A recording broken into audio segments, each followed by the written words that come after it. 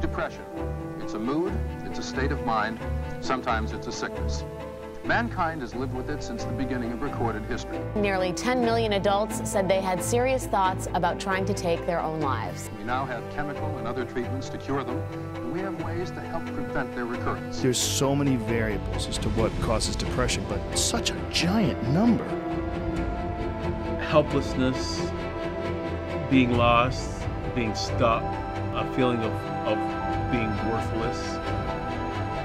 Those are feelings that can be present and that can take someone over the edge. Leading an estimated 29 million Americans to take antidepressants for relief. And for those who don't respond to those medications, there's a promising yet controversial drug therapy.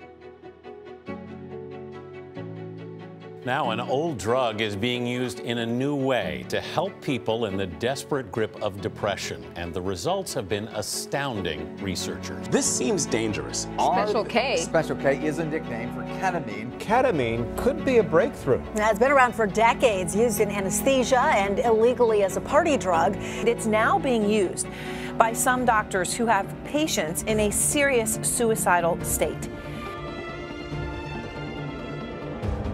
Because I was in my journey, I was looking for alternative methods to healing. About 5 years ago, when all the bad started happening, that's when I started really looking into ketamine. But it wasn't until I met Charles that I actually went through with it. Charles Patty is the brand ambassador for My Self Wellness. He's found healing in these medicines himself, then started helping others. I tell people, ketamine is kind of like a Control-Alt-Delete for the old program.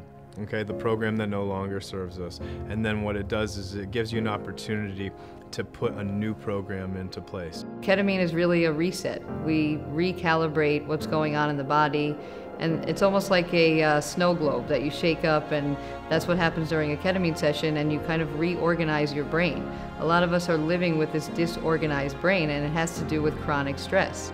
I've seen people who've carried traumas for 40, 50 years lose it in 2 or 3 sessions.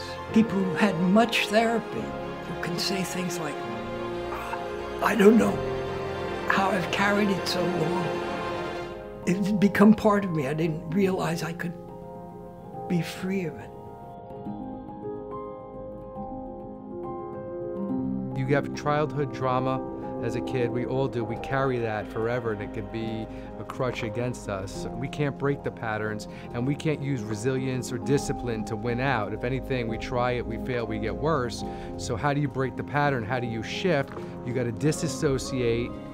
You got to create new neural passageways. That's new ways of thinking that gets rid of the old roadmaps in your mind to excel. I look at ketamine now as after I've used it properly and been administered by the correct facility as just amazing to allow my subconscious and everything repair itself. To finally get to the bottom and the final layer of that onion to pull it off. And I don't think without it, I would never got there. What is the wind that blows in the tree? What is the